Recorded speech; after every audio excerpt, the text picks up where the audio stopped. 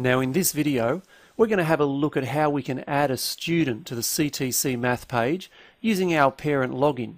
Let's say, for example, our younger son Jonathan, he's just started kindergarten and we want him to start working on some of his mathematics.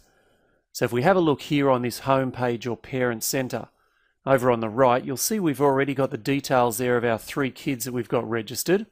Now to add Jonathan, go over here and we're going to click on this plus icon.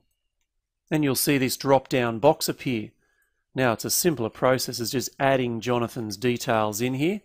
And when we've put his name in, we click on this button, Generate Unique Username and Password. Now you can see that gives Jonathan his username and his password that he can use any time he logs into the CTCMath site.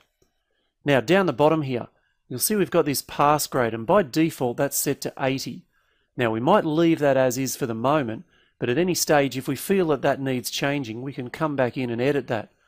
Now before we move on, just make sure we click Save Changes.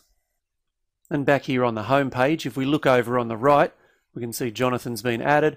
Now at this stage, obviously, he's got no logins or results yet. He hasn't done any work, we've only just registered him. Now we're just going to move down here and click on this View Profile button. Now once Jonathan starts working his way through some of the lessons, completing questions and worksheets, it's on this page here that we'll be able to access any reports or results. Now if we come up the top as well, click on this Edit Student button.